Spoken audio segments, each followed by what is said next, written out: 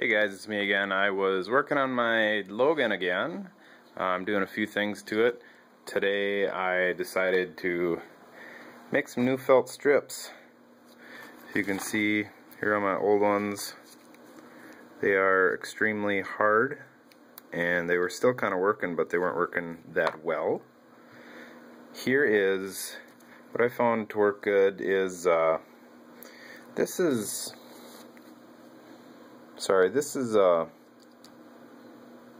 air compressor filter for the pumps on an air compressor. I don't know if they really don't use them anymore, but this is kind of an old school one. You buy them in little strips like this, little packs. They're about a 1/4 inch thick felt, not felt but like wool. And what you can do is, let me set this down for a second. I cut a few of them here, and what worked really well for me is, here's my little piece that I'm going to cut. I take an extremely sharp wood chisel, which has worked. I've done 3 of them now, and I'll do this one quick. It doesn't take very long. I'm just using the corner. I had an old air compressor. I'm never going to use this again, so this works perfect for this. I'm just kind of line the corners up, and then I'm going to cut maybe, I don't know, 1/8 inch long. So push it down and it cuts right through it. And then I'll turn it here, and then I'll cut it along the top edge here. And there we go. There's a nice little piece that'll fit in our little piece there. So what I might just chop this little pointy end off here. Don't really need that. And then I got that hole there, so I got to take care of that. And all I've been doing, I mean, if you got a little hole punch, that would be great. But if you just cut a little tiny notch out of there,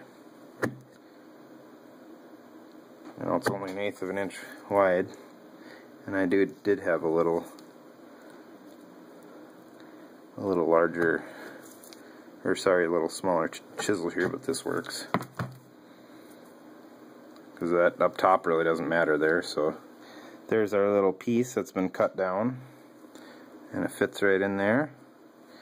And then there we go, new wipers for the lathe. And then all I do is screw it on and oil it up. So I did that.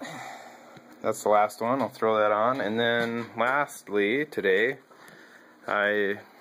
this lathe is down in my basement, and I didn't want it splashing up all over the back there.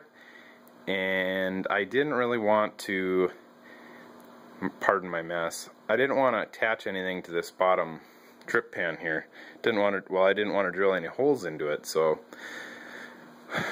what I ended up doing was, I found there's a local place that sells kind of cut-offs and scraps of all types of metal, aluminum, stainless, you name it, they got it, AR 500, but this is a little piece of stainless I found, and I got it for next to nothing, and it works extremely well. What I did here, I'll try and, because I got them bolted on there now,